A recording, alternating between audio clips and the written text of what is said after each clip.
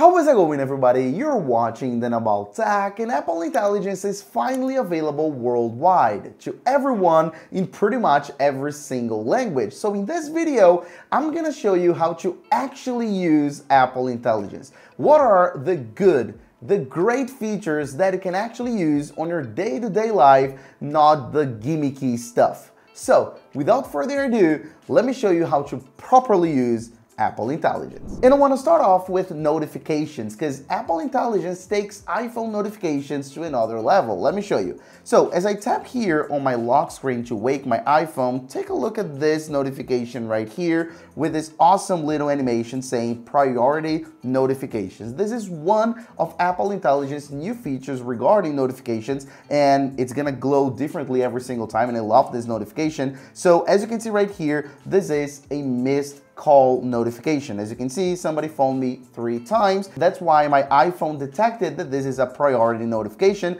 and this is all automatic. You don't have to set up absolutely anything. On the other hand, we have here right below a few iMessages, and as you can see, this is not priority. As you can see, this is normal notification, but as I go ahead here and unlock with my face, as you can see, there's a summary. It's saying, ask when iOS 18.4 video will be posted. But as a matter of fact, this is actually a combo of 5 notifications. If I go ahead and unlock once again and I tap on the notifications themselves, as you can see, this is everything. So hello there, I was wondering when will the iOS 18.4 video be posted, thanks. So iPhone automatically summarized those 5 notifications into one. So ask when iOS 18.4 video will be posted. And this is so good for productivity, for day-to-day life, for messages, as you can see, because it's so common that we get tons of messages, and having in just one notification, like 1 or 2 lines, a summary of what that person is actually saying is so good. So this combo right here, priority and summary, this is a great combo. It works really good, and as I said, you don't have to set up anything. Your iPhone will automatically see if it's a phone call, if it's, for example, a message from somebody that you talk very frequently. It may be in the priority notification board right here. So it's very common that when my fiance sends messages to me, it is a priority notification, even though it's a message. But because the iPhone understands that every single time, or most of the times, I get this notification, I interact with it, I tap on it, and I reply, it understands that this is a priority notification to me. So it's not gonna be just for phone calls, no. It'll understand what's actually important to you, what's your priority, and then it'll put right here as your priority notification. So this is so cool. Automatic, one of my favorite Apple Intelligence features. Another feature I use pretty much every day is this one. If you press and hold on your camera control button, you have visual intelligence. But the good news is you don't need to have an iPhone with a camera control to use this feature. You can actually use it now on the iPhone 15 Pro series as well, along with the iPhone 16e. So if you have one of those devices, you can simply pull down on your control center, tap and hold on any blank space here, add a control, scroll down a bit, and then add visual intelligence, as you can see. So then you can use it from your control center, tap on it, and then you have camera control.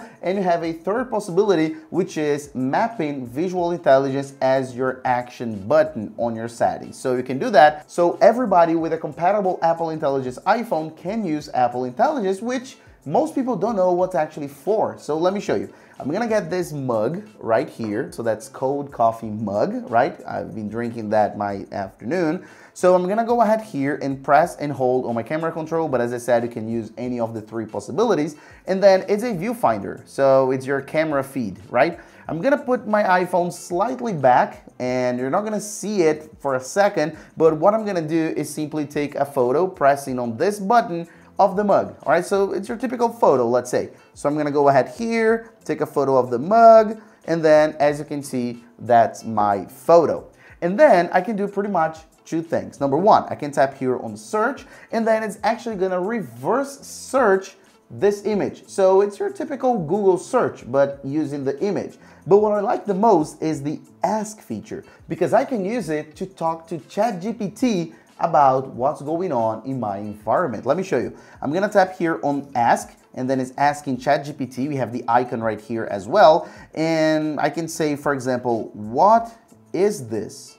Just a question. What's going on? What's this? So it's gonna work with ChatGPT, so Apple Intelligence and ChatGPT. And as you can see, this is a white ceramic mug with the Apple logo, likely part of the Apple's branded merchandise. So it's awesome. So it says exactly what's going on. And of course, I can go on and on and on because this is ChatGPT. It's an open chat right now, and I can ask more information about it, whatever I want. But of course, this is not just for objects. You can use visual intelligence for pretty much anything. If you see an animal that you don't know what it is, you can use ChatGPT, you can use visual intelligence, take a photo and ask what it is. You can use it for plants, and it's actually so smart that it will tell you exactly what plant it is, what tree it is, what kind of tree. It can say, for example, what breed of dog it is that you are using visual intelligence.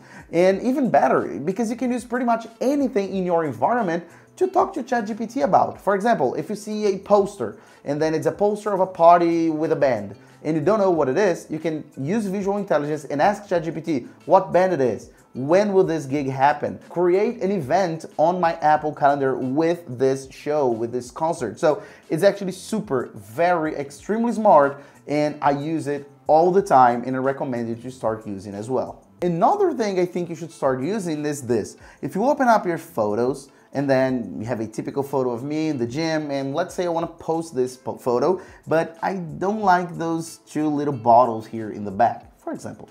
So I can go ahead, tap on it, and then tap on this settings option, adjustment options, and then I can tap on clean up.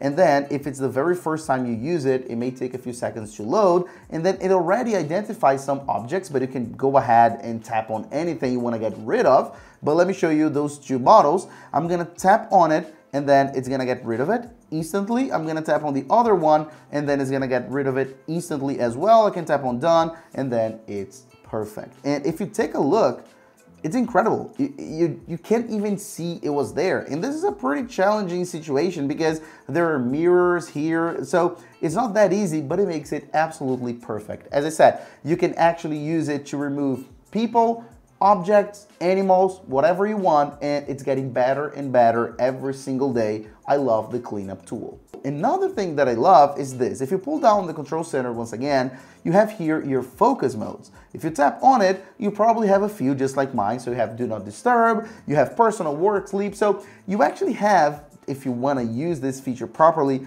to set up and customize every single focus mode to manage your notifications and your phone calls for specific situations. But there's the thing. You can use the new Reduce Interruptions feature, which is a focus mode created by Apple Intelligence. You tap on it, and then it'll limit interruptions intelligently. So, by the way, when you start using it, you have this little icon here at the top, which I think is pretty cool. So when you have this feature enabled, it'll actually reduce pretty much all notifications apart from the important ones. So remember in the beginning of the video when we were talking about priority notifications, so it works kind of the same way. When you have priority notifications, so whether it's a phone call, whether it's a text message from somebody you always talk to and it understands that, or from an app, an important app, it will notify you, it will let it go through. But if it's your typical notifications, it'll actually block them, it'll actually not notify them. They'll be right here in the notification center if you want to check them out later, but they won't disturb you. And this is all automatic. You don't have to set up anything. It's gonna use Apple Intelligence to do that for you. Of course, we have to talk about the new Siri. New interface, new design, but honestly guys, there's pretty much nothing new in Siri. Siri is still dumb. Siri doesn't work, Siri generally doesn't understand what we want, so the new Siri was actually delayed. Apple will only unveil it maybe in a few months, maybe in iOS 19, we don't know, but as a matter of fact, Siri is not smart. But there's now ChatGPT integration inside Siri, and that's pretty cool. So let me show you. Siri, can you help me plan a 2-week-long trip to Europe? And as you can see, I'll need to use ChatGPT to write that. Should I go ahead? So you can use ChatGPT inside Siri. So that's the only way Siri is actually smarter, as you can see. And as you can see, could you provide more information about the trip, the country, and so on? Can you help me with that? So working with ChatGPT, and as you can see, absolutely. So a ton of more information. So which cities, the budget specifically, preferred activities, and any specific places and so on. So you can actually talk to ChatGPT as if you were typing on the keyboard on ChatGPT website and then use ChatGPT like inside Siri. And I think this is a very good implementation. Like Siri is still bad, but at least smart ChatGPT is alongside with it. Now we want to go through very quickly two features that are very well known in Apple Intelligence. I have to talk about them, but honestly, I don't use them at all, but maybe you can find it interesting. So let's talk about Image Playground, which is this icon. And by the way, I know a lot of people that have deleted this icon, deleted this app, because they thought it was a game that their kids installed on their phones. This is so common, but this is kind of a game, but it's from Apple. So the idea here is that you can upload or describe an image and then play with it. So let me get this image. Is actually the suggestion, which is a photo of myself, a selfie, as you can see, and then it's gonna generate automatically this AI image representation of myself. So as you can see right here, we have actually three possibilities of representation. So we have animation, like 3D, we have illustration, so more like a drawing, and we have sketch, which is another type of drawing, as you can see, which represents me based on that photo. Let me go ahead and get back to animation. And then right here, the idea is that you can go ahead and play with it. So let me put a theme on it. Let me put a party theme on it. So I'm just gonna use my image, party style with the animation style. And then there we go, we have this party. We have more options as well. Pretty cool, pretty interesting. Again, this is kind of a game. This is kind of something interesting that you can play for like 15 minutes, or maybe if you have a kid, you can play with them, but nothing more than that. That's why I don't want to go through a lot. And of course, on the same kind of category, we have to talk about Genmoji. So let's talk about the Messages app, and keep in mind you can use this on any app that has a keyboard, so you can use this on WhatsApp, for example, as well. And the idea here is when you tap on the emoji section, you have here maybe a couple hundred emoji options that everyone has, right? But with Genmoji, you can actually generate your emoji. You can create your emoji. So you can go ahead and tap on it, and then you can just describe what you want to be represented as an emoji. So for example, I can say pink building. So pink building, it's gonna start thinking. As you can see, there's no pink building emoji, right?